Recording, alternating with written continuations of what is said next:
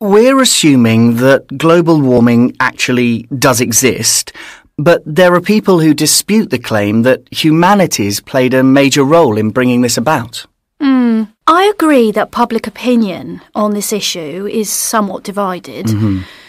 People argue that there is some evidence to suggest that this could simply be caused by natural changes in the Earth's climate, but to suggest that it doesn't exist seems a rather defeatist attitude to take.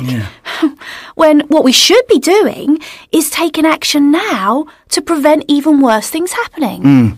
But if you accept the fact that the human contribution to global warming is relatively minor, then any policies we may put in place, for example, reducing carbon emissions by cutting down on travelling by air, and changing the way we power our factories so we consume fewer sources of energy, or trying to reduce the amount of greenhouse gases, etc., are misplaced, and we could be more profitably occupied with other matters.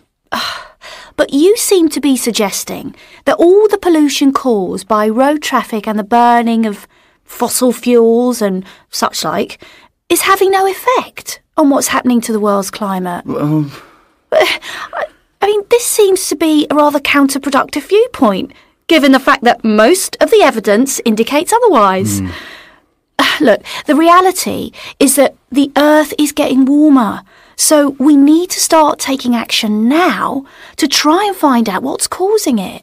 And if we don't make this action a priority, then the future of our planet hangs in the balance.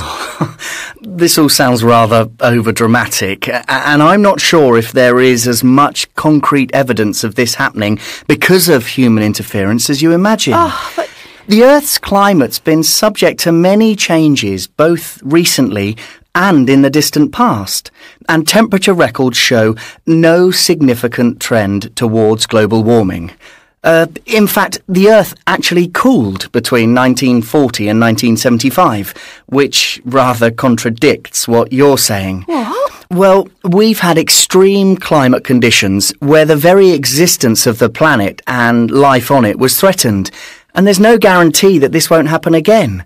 But these things can't be attributed simply to human intervention.